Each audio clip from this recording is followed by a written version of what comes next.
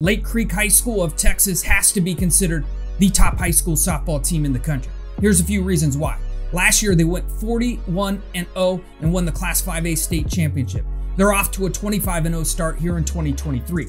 They returned nearly every player from that team, including Florida signee Ava Brown.